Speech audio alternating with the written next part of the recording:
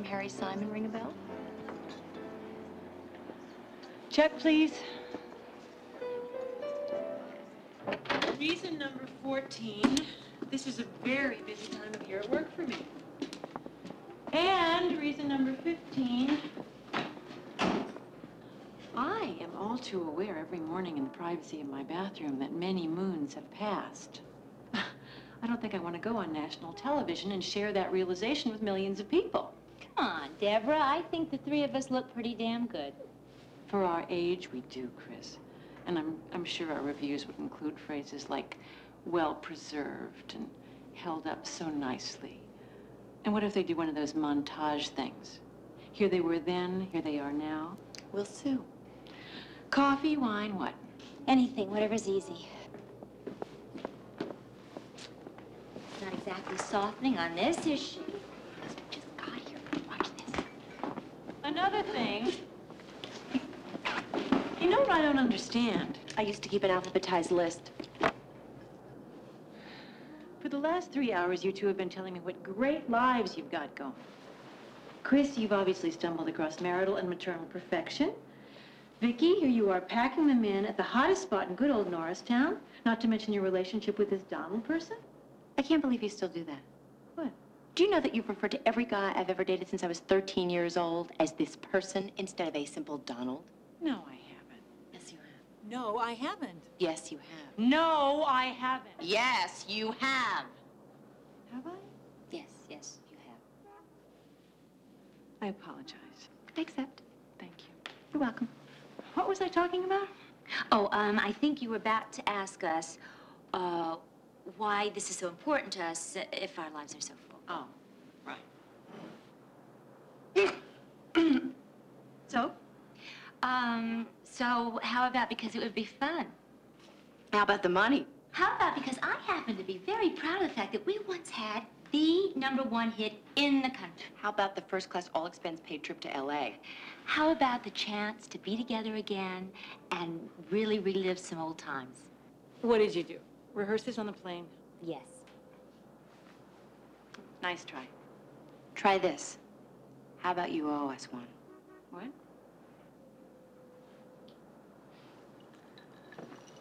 Pop quiz, Deborah. Which bouffant, after one measly hit song, simply packed up her lead mic and walked away without so much as a sorry, guys? Vicky, let's... The same bouffant who thought it might be a little classier to go out on top. Oh. The same bouffant who got a little tired of being accused of stealing the lead mic from its rightful owner. The same bouffant who wanted to get on with her life, instead of singing the same old song year after year, beating a dead horse. Is that what Chris and I became to you, dead horses? Is that what Michael Page became? Look, I think we're really getting off the subject No, here. wait. No, since when did you become a champion of Michael Page? You hated Michael Page. You see, Deborah, that just goes to show how... Excuse me, can we just cut through all of this? We're talking about 2 weeks. 2 short little weeks. Now, is that so much to ask? Look at us, sitting here together again after all these years. I mean, doesn't this bring back some terrific memories? Have I ever mentioned that 5 minutes with you always makes me want to run out and feed a deer by hand? Come on, it'll be fun. We'll go big bye-bye on a plane, and we'll shop, and we'll get tans, and we'll make a lot of money. We'll get to see where Dick Clark lives, and maybe even Annette Funicello. Don't touch my cheek. You know, I've always hated that. Another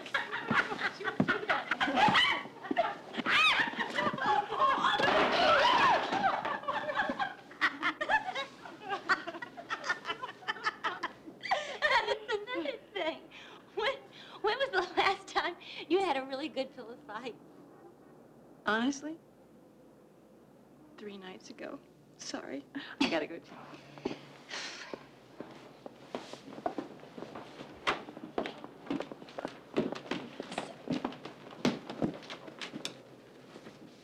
Oh, Chris, look. This must be that Joseph person she was telling us about. Very cute. Who'd you steal him from? I'm begging you, stop doing that. Deborah, he's adorable. Yes, he is. Uh-oh. Did I just hear a lack of enthusiasm? Oh. What's this? I don't see even one of his shirts hanging in my closet. I get it. These pictures came with the frames, didn't they? Joseph and I are at sort of a crossroads right now. I don't know exactly what's going to happen. What is it?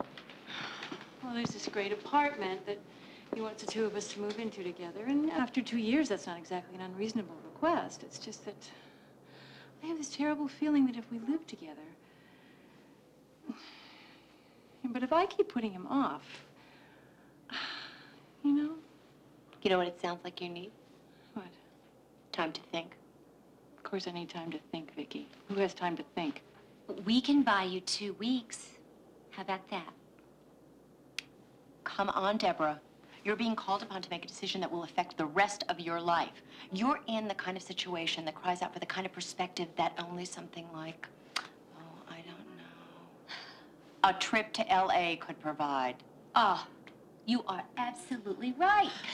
Deborah, you owe it to Joseph, not to mention yourself, to just get away for a while. What do you think?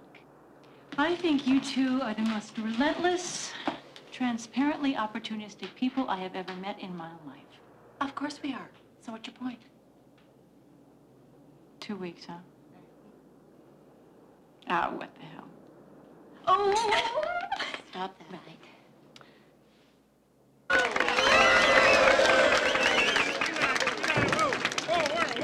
You're blinded here. All right, just our way of saying goodbye and good luck. And we hope you're going to remember us little people who made it all possible. Oh, of course I am. What was your name again? Joseph, I thought you wanted me to do this. Good. Thanks. I know the timing is not the best in the world for us, but you wouldn't believe how important this is to Chris and Vicki. Ted, well, just tell him that your significant other had to fly to the coast to become a star. You know, if he can hold out, fine, and if not, I'll call you when I can. You okay? You sure? Your voice sounds funny. I love you. Okay.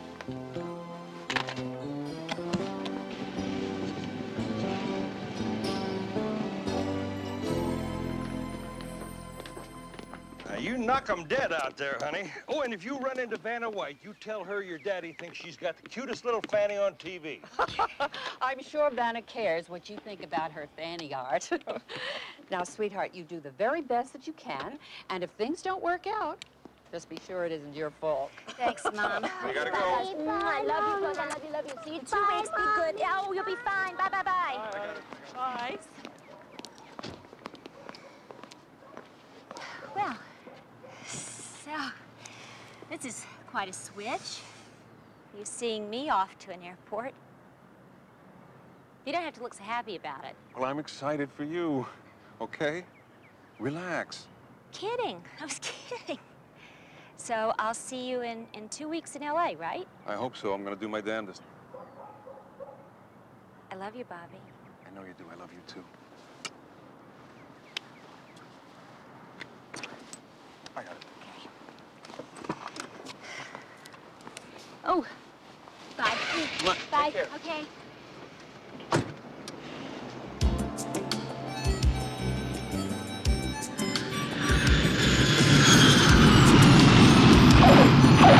Listen, Gary, I'll stop by the hotel in a couple hours. Make sure you got everything you need. You know, this is going to be a great special. I'm really happy you can be with us on this. I'm looking forward to it. Thank See you later. Oh, there they are. Hi. Ooh, Mwah. good to Thank see you. you. I'm so happy you made it. Oh, Harry. Yeah. Was that Gary Puckett? Yes, it was. That would be $5, please. Can you break 100? Yeah. God, you annoy me. I'm dying to know what made you change your mind. Me too, Harry. Listen, if you're not too tired after your interview tonight, how about dinner? We'd love to. Reality check. What year is this again?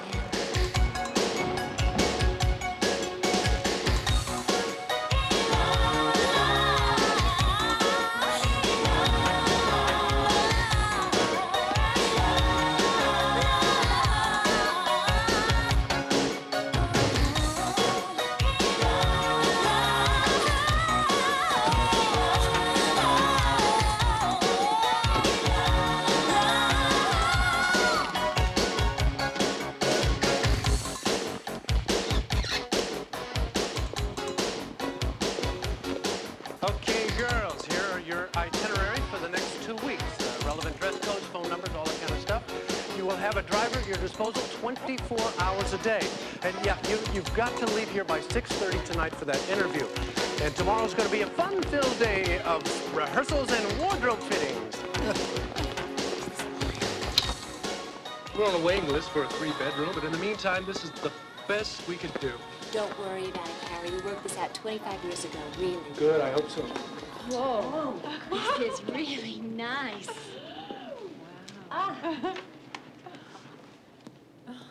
It's fabulous. Wow. This is really pretty, Harry. Well, anyway, if you don't need anything else, I think I'll take off. I'll let you ladies get settled. I'll see you later. I'll exist for no other purpose. See you at the interview. Bye. Bye. Deborah, I forgot to say, break a leg, love, Joseph. So sweet. Oh, relax and enjoy. We're proud of you. All our love, Bobby Taylor, Adam, Mom, and Dad. So sweet. And during your stay, don't forget to visit our new after-hours sushi bar. The management. Donald and I have these little pet names for each other.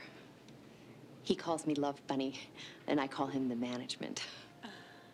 Well, we better get ready or we're not going to be dressed in time. Oh, no, she's starting already. Yes, Mom. Oh, who's gonna bungalow? Coin. Call it. Tails. Yes, thank you. I'll take that way. Okay. Oh, yes, there you are. Thank you.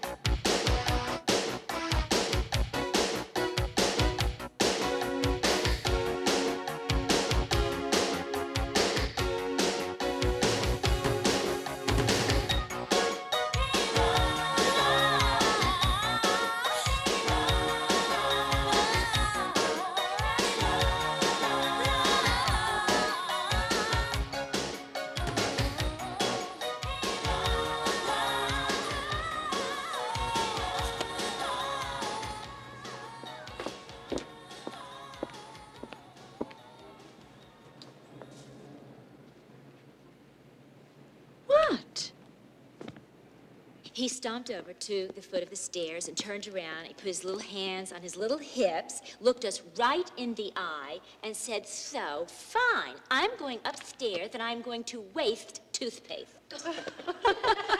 Bless his heart. You know, you wouldn't remember this, but I did an interview with the three of you for my high school paper.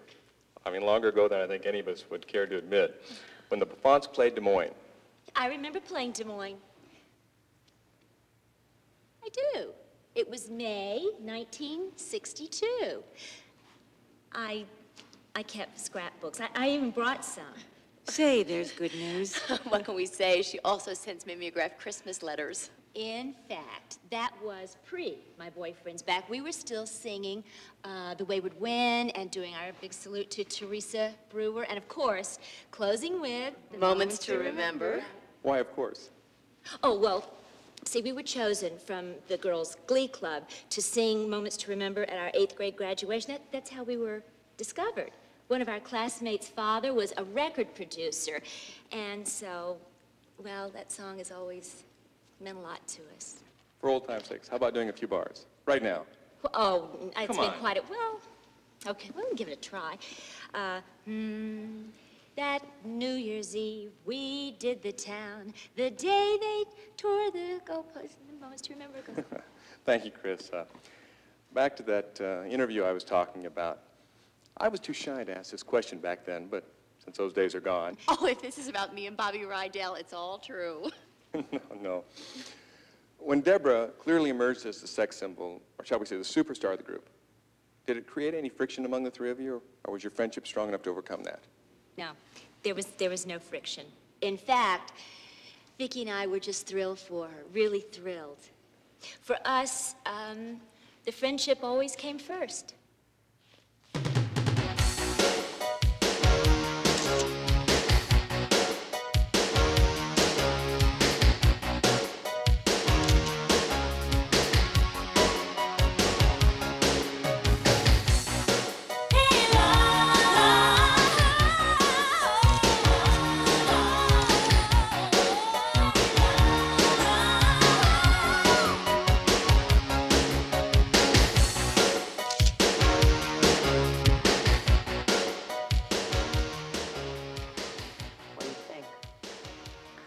How do you do? I'm Deborah McGuire, Senior Vice President of Marketing at a multi-million-dollar corporation.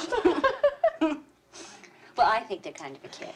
How would you like kind of a kick? Well, how are you girls doing in here? Oh, is this adorable or is this adorable? You just look like three little dolls standing here, three of the cutest little dolls. Could you just die? I mean, really, could you just die? Yes, we could. In fact, if death is an option, we'll take it. Are we having a problem here? Surely you weren't told to do this. No. I stayed up all night making mini dresses because there was nothing on TV. Of course, I was told to do this. I was told to create something that's evocative of the 60s. These are evocative of the 60s. You know something, guys? This really is beautiful work. I have never felt so ridiculous in my life, and I'm not wearing this. Either am I. Do you think you can just ride in here on your high horses and order me to start over? We're not asking you to start over. What if we bought our own dresses? How about that?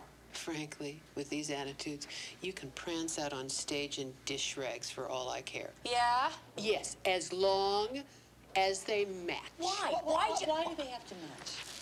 Well, right here in bold print, under bouffants, did you or did you not wear matching dresses? Yes, we did. 25, yes. We also wore 10-foot-tall hair and training bras. Oh, thank you. Thank you for reminding me. Lady? Oh, no. No. Are you trying to get me fired?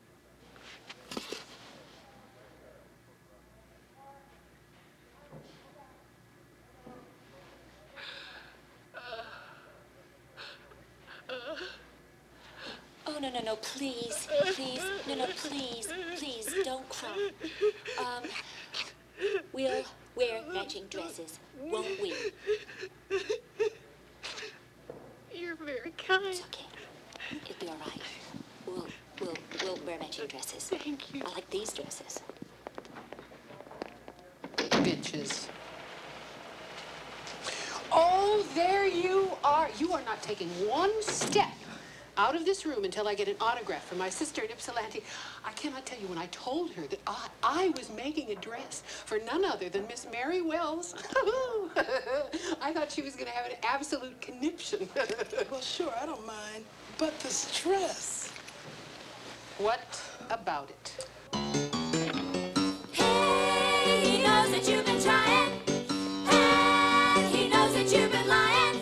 He's been gone for such a long time. Hey, la, my boyfriend's back. He's back. Hey, la, my boyfriend's back.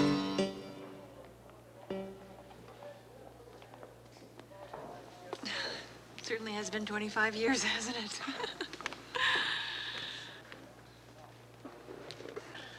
Smoking for most of them probably didn't help. No, I'm sure that, Daddy? Thinking.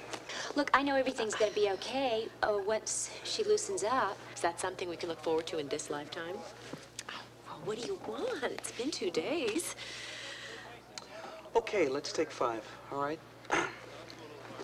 Harry, can I talk to you?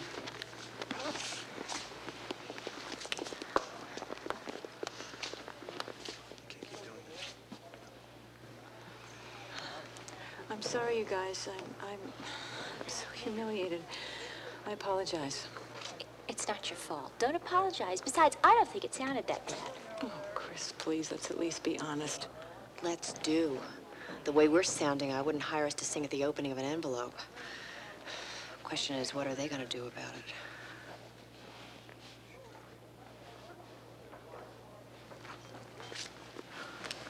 Here they come. Okay. Eddie's got an idea. Look, I hate to do this, but we're running out of time until taping and our backs are pretty much to the wall. So, Vicky, how would you feel about singing lead again? Are you serious? Harry said you did it before, right? And you're still singing. Your voice is strong. Deborah, would that be a problem for you? Excuse me, Harry, but didn't you build this whole special around my boyfriend's back by the Bouffants? And that's what we're delivering. I was up front on that song. I know that, but, I mean, with all due respect, what difference will it really make? I mean, who's gonna remember? Can you name a Shirelle? So, are you okay with this? I'm great with this, trust me. Chris? Oh, well, sure, whatever works. But we've still got almost 2 weeks. I'm sorry, Deborah. I really am. Okay, let's get back to work.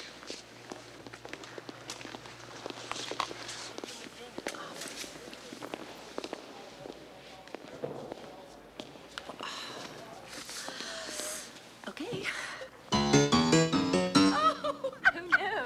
And she was a cheerleader. She was not. She was so. You are crazy. She was. Oh, no, my God, the prom. No, I was stressed. What was I thinking? And while you're at it, get a load of Ernie. You forgive the redundance. Oh, as our landmark appearance at the South Dakota State Fair. Why are we in sequence in the middle of the day? That was our glamour era. Which makes it a little hard to understand why I agreed to sit on that pig. Deborah, you have got to come and see me sitting on this pig. Not right now. I'm in the middle of something.